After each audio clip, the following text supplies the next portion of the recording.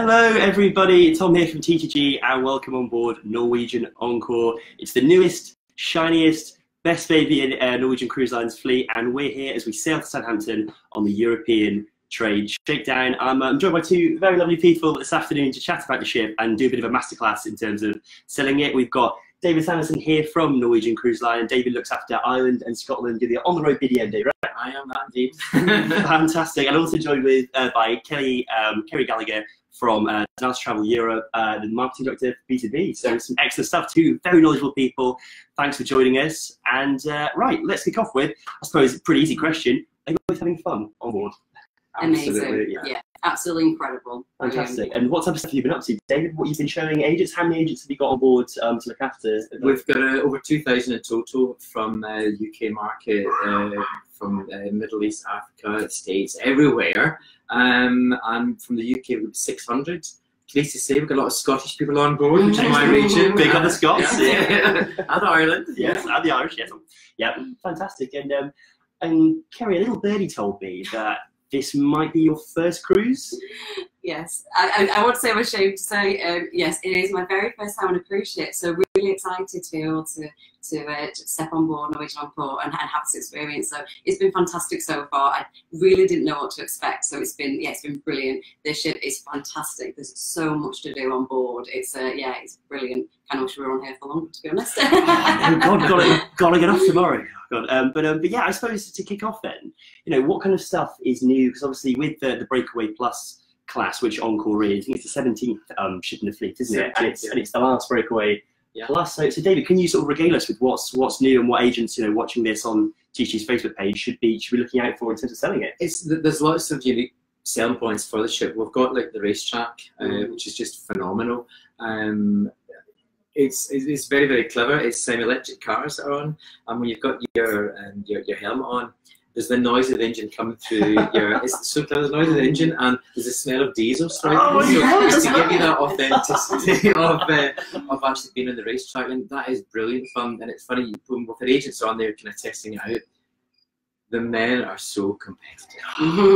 It's like a boy in his car. So all these boy races are coming out in the travel trade, wanting to beat somebody. There's so much to do, and in terms of obviously, where is Encore going to be sailing then? It's going to be Caribbean based, okay. And it'll be doing like 7 nights out of Miami, isn't it? In its first season. Talking about the many onboard features and venues and entertainment and whatnot on board. So I think we were talking about Kinky Boots, which is the new show on board Norwegian Encore.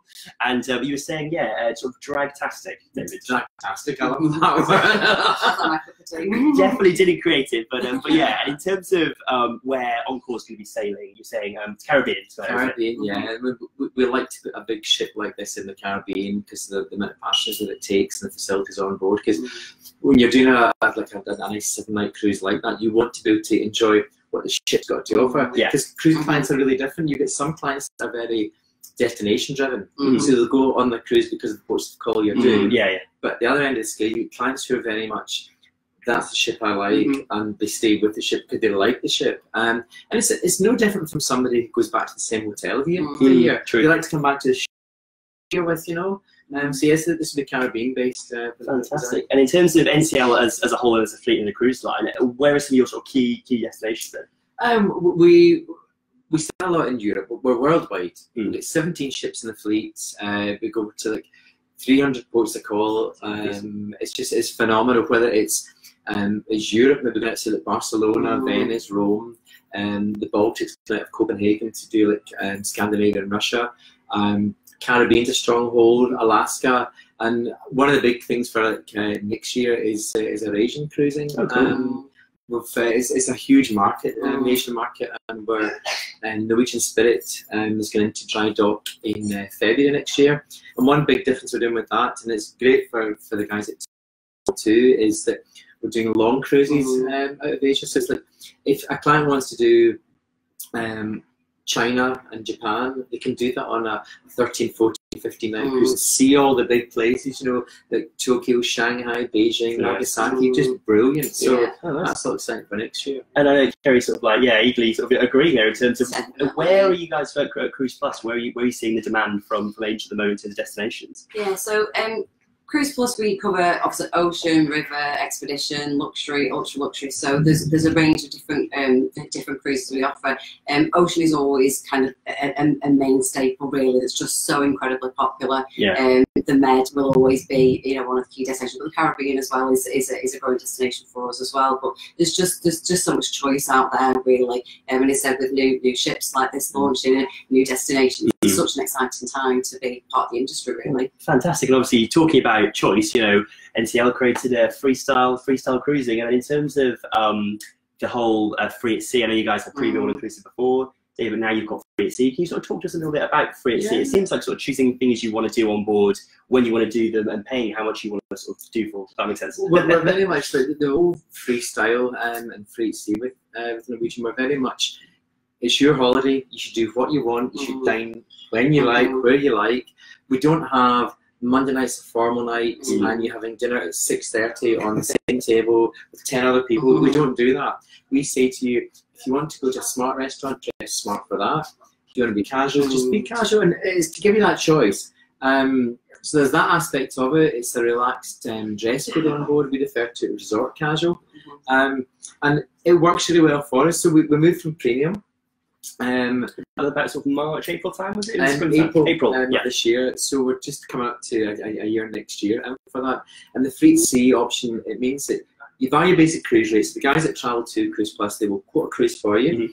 And for £99 for a week, the passengers can add on a choice of either having the drinks package included. You can have 250 minutes Wi-Fi. You can have shore excursion credits, and you can also have specialty dining. The Scottish and the Irish, they take the drinks. Without a shadow of a doubt. This was what I wanted to ask really, in terms of, because I know that some of the guys have mentioned already while we've been on board. I know that Eamon Ferry, UK boss, said that it's about, for the UK market, it's dining and it's about drinking. But is that true in terms of that's what resonates most with UK customers? Most people take the drinks package because value for money. It's not just, you know, when you're in one of the bars, you don't hear people just saying, can I have a gin and tonic? They will say, I'd like a Tanqueray and Fever-Tree. They ask for specifics because it's premiums that we've got on there. So it's all of your beers, your wines, your cocktails, Prosecco. That's the great value of having that. So yes, we mainly default to the drinks package and specialty dining. And it's going really, really well for us because it's brought the prices down. And it's sometimes all about getting the eyeball of the price for the agents, and then just have a small add-on. In terms of what sort of sets NCL apart, do you think it's that choice really that you guys are doing? Which sort of say. And then in terms of some of the other stuff, just sort of wanted to fill everyone in case they saw us during the technical blackout. We in terms of new stuff for Encore, then it's the Italian restaurant, isn't it? On Dubai, Scarpetta. Have you been there, David? What's it like? Is it nice? Look, I had it a few nights ago. It was brilliant. I haven't been there. I'm hopefully going there tonight. It's good to have a variety and new restaurants coming on board.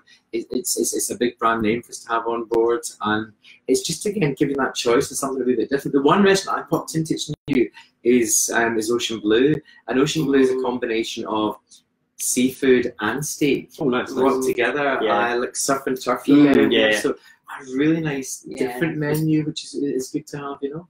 Fantastic. And Kerry, how's your first cruise going so far? Are there any elements of the ship that you really like to explore as the time we've got left? Definitely. There's so much to do on board, like I said, that you kind of do wish you were on here longer because there's so much you want to tick off. I'm keen to try out the spa, I'll be honest. We went and had a look around yesterday. It was absolutely fantastic, really, really nice. Some lovely areas in there. So if there's time, we might pop back this afternoon. But some of the restaurants as well, like I said, you wish you could dine in the mall. It's really hard to pick where you want to eat. The Tapaneka restaurant looks absolutely phenomenal. This smokehouse looks great. So so that's probably what I'm excited about this evening. So picking where to go and eat tonight is probably going to be the most difficult decision. That's usually whenever I've on the that's what I'm looking at first. The heart wants or the stomach.